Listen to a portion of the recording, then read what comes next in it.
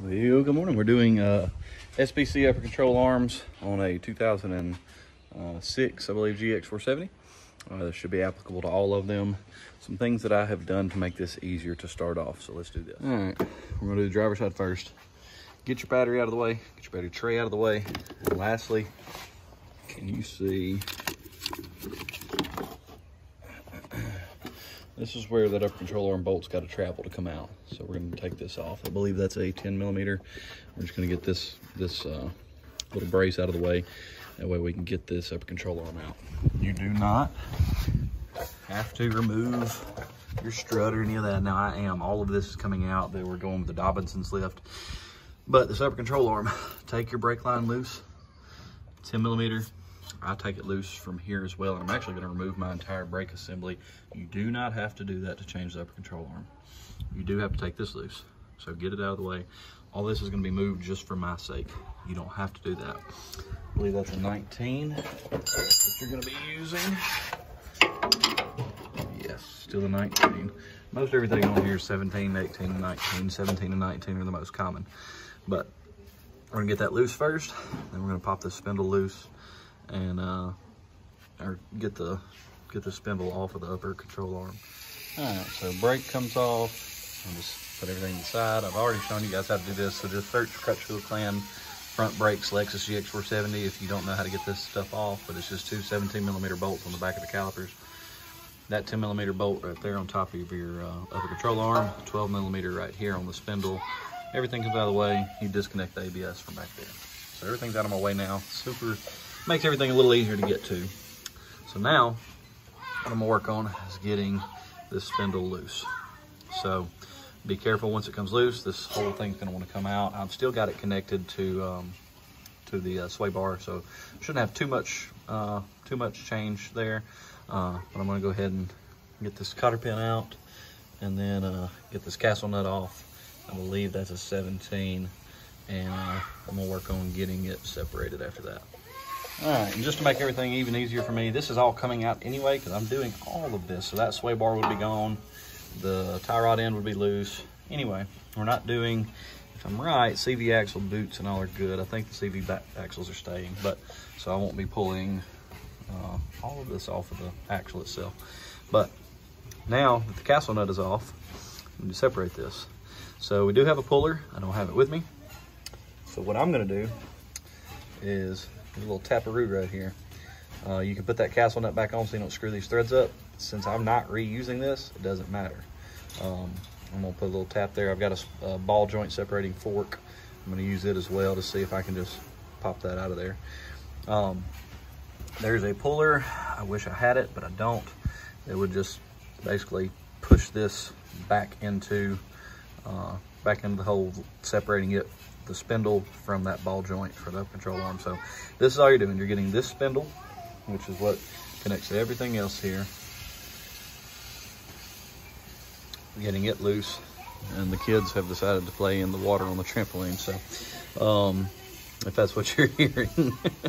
So you're getting this loose from this ball joint. We're not going to press it out because we're getting rid of this. This is coming out completely. So get that loose. All right, a few quick love taps. She's out. So it didn't even take, I think, 3 or 4 swings, and she come out. So there's your ball joint, and here's your stock upper control arm. You see that it sprung up because it's been torqued. Okay, so this is what it's designed to do, is kind of hold everything. You're not getting too much travel up, down, doesn't bottom out your shock. All of this works in congruency. So next, 19 millimeter. This whole bolt runs the length. So that's why you got to get the battery and stuff out of your way. So loosen it, get it off, and then work that thing through all the way. This washer is going to be in your way, so the washer is only going to let you come out a little at a time. But get that nut off the back, work your bolt out, your control arm should be free. Well, this is interesting. I'm trying to run deals from afar at both locations right now. I'm trying to train a new salesman while I'm doing this, so this is fun. But let me turn you around. So, and my phone's about to die. Once this is loose, this bolt, this nut, you're gonna get it off, get that washer. Set them aside, you're not gonna need them again. You'll have new washers. I think you'll reuse the nut and the long bolt, but get that loose. and then you're gonna work this bolt out. And I don't have a good way to show you how to work it out. I will talk you through it. I'm gonna get this one out, make sure there's nothing else that I'm forgetting to tell you in the meantime. But you're gonna work it out. This side will come loose first because the bolt will slide out of this part of the upper control arm. Then it'll continue to slide forward, and then this part will be loose and we will be free. All right, back in here, you'll need to take just a punch on the other end of this bolt. It'll kind of bend this little bit of metal right here. You see how it's hard to see, but that bolt head is flanged out and it runs into that metal right there. Then the last thing you got to worry about is this. I'm gonna separate this. Should be just a little pressure clip. I'm gonna take a screwdriver and just pop it out so that this wire doesn't get damaged, and then pull it the rest of the way out. And we all naked under here. All right, so this is where your new one will mount through there. So what you're gonna have is your new upper control arm. SPC sends different settings on how to set this control arm. We're gonna put ours on setting D, I believe, which will give us +2 inches caster. So that's where we're gonna start. Hey, there it went. But I'll track that down. This is your new one. So it goes in as such. And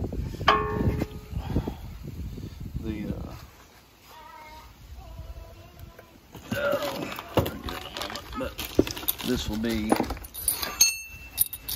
you see this part? This is the part that helps change your caster. So whatever setting you set, this will do that. But we're gonna set ours here, which is setting D, which when installed will still give us some forward movement and hopefully give us what we need. But then I'm gonna let the alignment shop do their thing. That is your Zerk fitting on top, so that you can grease this joint. This upper control arm can be torqued while the vehicle is in the air, so I'm gonna look up, make sure I got the right torque number on that.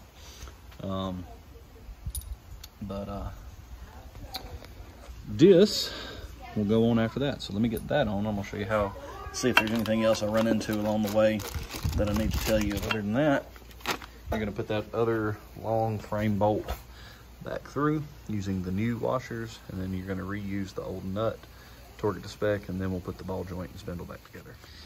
And just to show you that you can do it by yourself, I've had no help on that. So that nut, or that washer, faces in. This washer, turn it to face as such.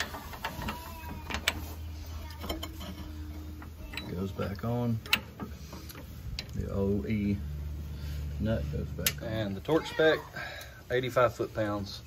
This can be torqued while it's in the air. You don't have to suspend the SPC upper control arms like you would the OEM ones.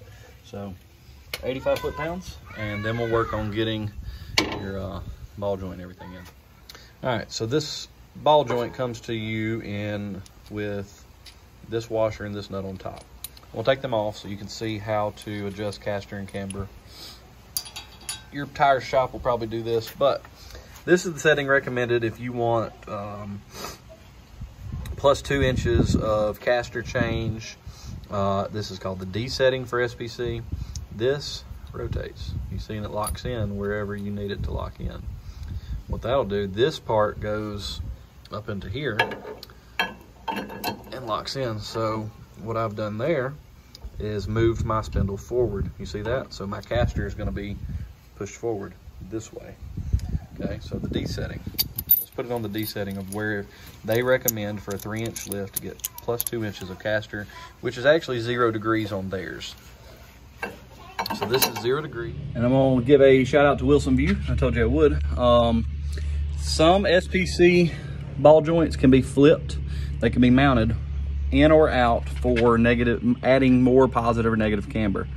On this application, unfortunately for me, say unfortunately, thank you for pointing it out, because you were correct. On this app, this flat portion is going to face out actually, not the rounded portion. So logo and flat bar point out on the GX. This one is not one that you're going to want to rotate a full 180 to give you the extra outer camber. it's just not going to work on that application. So that is just turn it. That's the only difference in anything that I showed you, was that that this will be your orientation. That is the SPC logo out, and the rounded portion to the inside, flat portion to the outside. So just rotate what I just showed you and you'll be good to go. And thank you, Mr. Wilson View, for that one. You see, I'm still going to get some caster there. I'm going to get some positive caster. It's going to move me forward. All right, because you see how I have to move this to match up to that. All right, there's your Zerk fitting, but that washer and nut go on top. Let me do that. And once that washer and nut are on top, I can slide for my camber in and out. So your shop can adjust for camber here. So what I'm going to do is I'm going to reinstall. I'm going to put this ball joint back into the spindle. It's got a castle nut, and that castle nut, let me make sure I'm giving you the right numbers. That new castle nut is going to be torqued. The top ball joint nut, once it's all ready to go, like it's your caster and your camber are set, your shop's going to torque that one to 150. You don't have to torque it that high right now, but if you're going to drive it, get it as close as you can. If you're going to drive it to your shop, hopefully you can trailer it. But I believe it's 45 pounds. Yeah, the castle nut is torqued to 45 foot-pounds, and you can only tighten it further. You can tighten it further, but they say only until the supplied cotter pin can be installed. So tighten it as much as you can. The supplied cotter pin goes in. This is not going to change. So once this and this is together, and I'll go ahead and do that so you can see. So I went ahead and put the castle nut on, tightened it to 45, and I couldn't quite get the cotter pin in yet. So tighten it just a touch more, cotter pin slid in. All right, at this point, see, I'm still loose. All right, so 45. At this point, Zerk fitting, I'm gonna put in the grease that they call for. I think it's 5 to 10 squirts, and then they call for about every time you do an oil change, re-grease this 5 to 10 squirts. I can't remember the name of it, but anyway, I think it's just gonna be the regular wheel bearing grease, but I'll make sure that that's what they call for. They may call for a different grease, but 5 to 10 squirts. And you're gonna take, that's 1 1/4 inches. This was a 22 on that castle nut. The original castle nut was a 19. The frame bolt to chassis or whatever through the long bolt through the back is 19 on both ends. And I'm gonna set this about where I like it. I know I'm sitting out a little bit right now. I'm gonna loosen it back just to show you it's kind of tight. So I'm gonna loosen it. And then at that point, I can change all of these angles based on the lift that I've put in and the wheel and tire setup that I put in, and they can then lock it into 150 pounds there. I'm gonna go ahead and grease this. I'm gonna tighten it up, but not all the way, because I'm gonna trailer this to my tire shop so that they can, once I put the Dobinson's lift in and all of that, then they can fine tune this for me and have a good alignment. If you're gonna put a full 3-inch lift in the front and you wanna make full clearance, get the SPC upper control arms. They're gonna make your life a lot easier. You're gonna get the clearance you need. You're gonna be able to get the caster and camber you need to be able to actually align it correctly. You can work without one of these, but it's never gonna get the perfect alignment without going with a new upper control arm. The OEM Lexus one is just not gonna fit. So do that, put your truck back together as far as if you've taken your sway bar off, your brakes, whatever, put them back on. If you were just doing the upper control arms, you're done on the driver's side. Do the passenger side, same way. Nothing changes except you got a couple other things to make clearance on as far as around your power steering on that side. And once you've made clearance, you're good to go. I think there's one wire in the way and the rest are just hoses. You can wiggle that bolt around. So I hope this helps. If you got questions, as always, throw them in the comments. Like, subscribe, share, all that fun stuff. It helps us out. We're heading towards 3,000 subscribers. We're sitting at about 2,100, maybe, real close. So we're hoping to hit 3,000 real quick, and we'll have another big giveaway. Still waiting to, we haven't even drawn yet for the upper control arm giveaway from Dobinson's from the 2,000 yet. So y'all are moving us on up really quick. We really appreciate it. That guy is tired of the trampoline and the water. He's ready to go inside. We're out of here.